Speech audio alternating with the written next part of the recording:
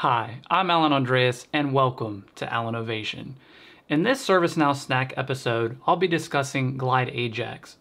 The goal of the ServiceNow Snack video series is to provide as much information as possible in about 4 minutes, hence providing you with a quick snack.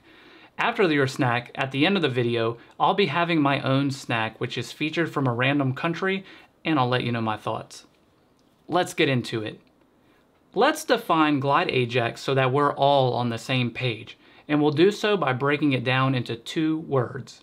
The word glide, which you'll see across the platform in various APIs, is said to have come from ServiceNow founder Fred Luddy after hearing a pilot say that the plane he was on was gliding into its destination, and that led Fred to name the company GlideSoft in 2003. Later, the name would be changed to ServiceNow. Ajax stands for Asynchronous JavaScript and XML, and essentially means it can send and receive information to and from the server in the background without impacting user experience. GlideAjax tends to be intimidating to a lot of people due to involving more lines of code and different components, such as a client script and script include. However, as far as efficiency and performance are concerned, GlideAjax tops the charts, and knowing how to use it will build your confidence with scripting. Now that we've defined it and you know why you should use it, let's explore an example use case to cover how to use it. Here, we have a catalog item, and we only want these 2 legal fields to appear if the user they select is a member of the legal team. To accomplish this, we need to use GlideAjax to execute server-side code to check the user's group membership. As you can see, all fields are shown, so we'll use a UI policy to hide the legal fields when the catalog item loads. No condition is necessary as we want this to execute by default. We'll select our container variable in a UI policy action and set the visibility to false. Containers are a great way to group variables together. Since we'll be checking group membership for a specific group, it's recommended to store that group's sysid in a system property instead of hard-coding it in the script. We'll create a system property of type string, and we'll paste the sysid in the value field. For the script include, it's important to remember to check the client callable checkbox before saving. Next, we need to create a function that will contain the server-side code. We'll use GlideRecord, see, there's that word glide again, to query the group membership table and add an additional query that the user is equal to the same user passed to the script include from the client script, retrieved via the getParameter method, and another query that the group is equal to the group we stored in the system property, retrieved via the getProperty method. We'll then use the hasNext method to return true if they're a member or false if they're not. Back in our catalog item, we'll create an onChange client script that'll execute when the select team member field is changed. Our script will call GlideAjax and use our specific script include we created a moment ago. We'll also specify the script include function via the sysparm_name parameter. Additionally, we'll pass a new value which contains the selected user's sysid. To execute the GlideAjax call in the most efficient way, we'll use getXMLAnswer, and we'll specify a callback function to not hold up the browser.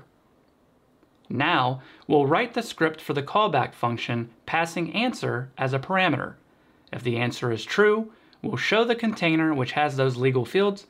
Otherwise, we'll hide the container and clear any value from the legal fields.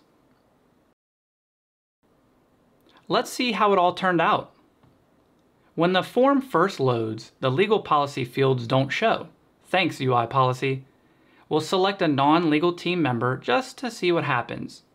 No legal fields show. Now, we'll select a legal team member, and voila, the legal fields show. Let's type in some information into these legal fields and then switch from a legal team member to someone else, and then back again. You'll see that the legal fields were cleared of their values. Here's an additional example of a script include function that avoids the glide record query completely and uses only one line of code to check the selected user's group membership. You can do so much more than what we've shown here. If you'd like to learn more about GlideAjax, I invite you to check out the links in the description. I hope you enjoyed your snack. Now it's time for mine. So today I'm going to be trying a product from Austria it's made by a company called Manner, and it's essentially some chocolate wafer cookies. And so here's a little bit of the back information. But, you know, for me, I do like chocolate and I do like wafer cookies, and I'm a big fan of Little Debbie Nutty Buddy bar kind of things. So this seems to be similar to that. And so as you all know from my other videos, I'm not a big fan of trying new things, but I'm going to try to go ahead and see how this goes here. So when you first open up the package, I've already torn it pre-video just to kind of get it ready, but it kind of does a little thing here. And so we're going to go ahead and open it up a little bit more. So this is kind of what it looks like. It's a nice little chocolate layered nougat kind of thing here. So let's see what happens.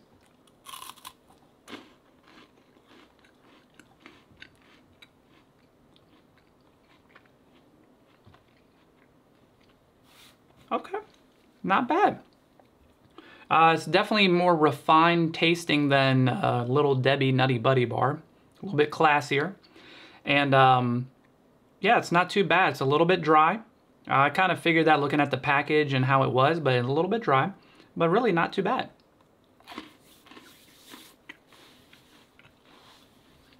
It's leaving a bunch of crumbs kind of all over the place here, so I'll have to clean that up. Yeah, so I mean, not bad at all. I love trying these things from other countries. A little bit hesitant, obviously, you know, off camera before doing this, but really after giving it a shot, this one tastes pretty good. It's pretty on the level as far as things go, but definitely a big shout out to Austria, the Manner confectionery company out there, and you have some great chocolate wafer cookies. So that's about it, folks, for this episode of the ServiceNow Snack, where we covered GlideAjax. If you enjoy ServiceNow content like this, don't forget to like the video and consider subscribing to the channel. So once again, my name is Alan Andreas, host of Allinovation. Until next time, take care.